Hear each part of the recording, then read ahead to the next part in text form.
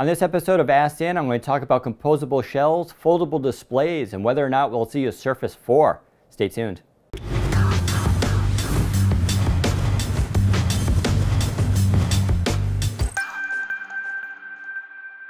When Redstone 3 rolls out with the ultimate mobile device, will it have a new shell for phones and tablets?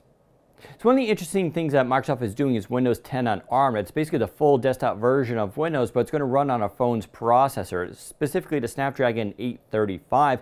That opens up a whole bunch of doors for all sorts of possibilities.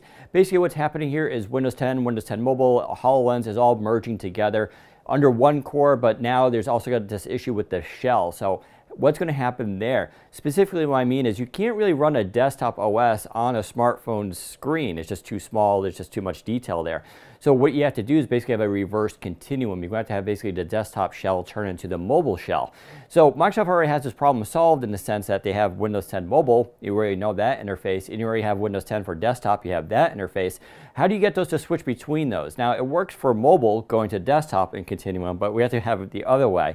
And so that's what I think is going to be happening. There is a thing right now called Project Andromeda. We haven't reported much on it yet, but basically this is going to be this idea with shells. They're going to unify those.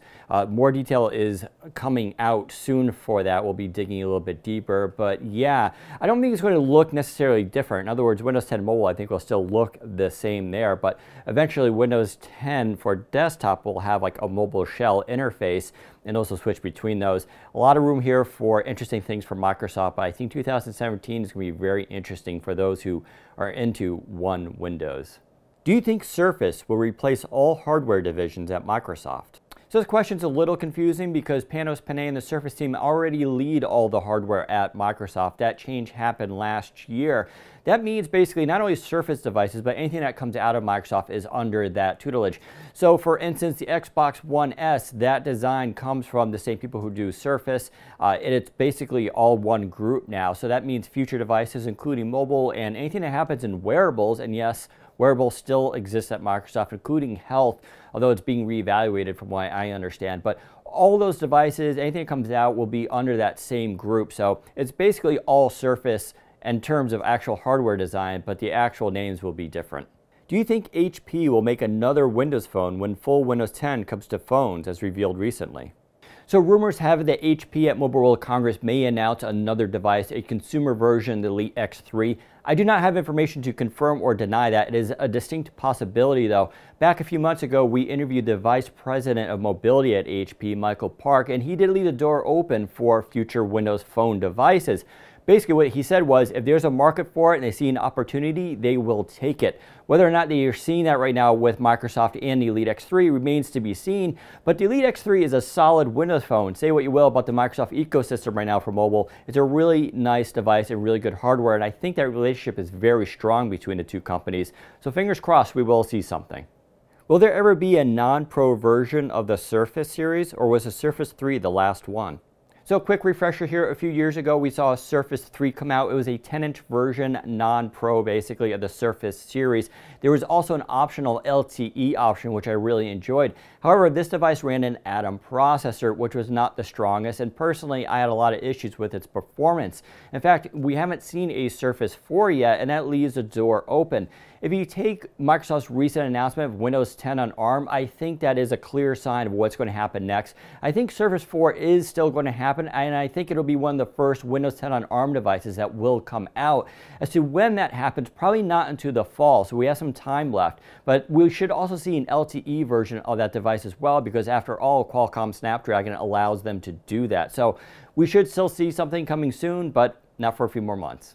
What are the three things in tech that you see the most potential for right now? So the first answer is definitely going to be mixed reality. Should be pretty obvious here. I think things like HoloLens and Windows holographics is a pretty big deal. Now I like virtual reality, but it's a limited case scenario for usage. It's basically just gaming, whereas mixed reality and augmented reality, I see a lot more potential. The limiting factor here, of course, right now is a little bit of the OS, but that's coming online, and of course the hardware and how much we can do with it. Of course, that will improve over time, so you can wear it out and about and just like regular glasses, but I think that's some very exciting stuff. The second thing is basically what Microsoft's doing with one core and composable shells. Basically the idea here that there's one OS, but it can live on any kind of system, whether it's a PC, a tablet, phone, or even the Internet of Things. I think is a really impressive feat that other companies have not been able to replicate yet. There's a lot of potential here. Basically, Microsoft knows that in theory, the desktop is kind of dying. So they basically built an OS that can live on any kind of device that we create, and that's really exciting stuff. I think it opens up a lot of potential for Microsoft too. Finally, the third thing I'm most excited about is the potential for foldable displays. Rumors have it that in 2018 we'll actually start to see these hit the consumer market. Orders are being placed right now supposedly by Microsoft, Google, and Apple. If you watch on HBO recently, the new Westworld series, you may have seen a foldable device there that to me seems very much like what a Surface could be in the future. In fact, it folds up and can be turned into a phone. If there's any company that's kind of doing something like right now, it's Microsoft. So I see a lot of potential there, but we'll just have to wait and see till next year. So that does it for this episode of Ask Dan. Remember, if you have a question, use hashtag AskDanWindows on Twitter. Don't forget to subscribe to our channel. Leave us a thumbs up if you liked it. Thanks for watching. Take care, everybody.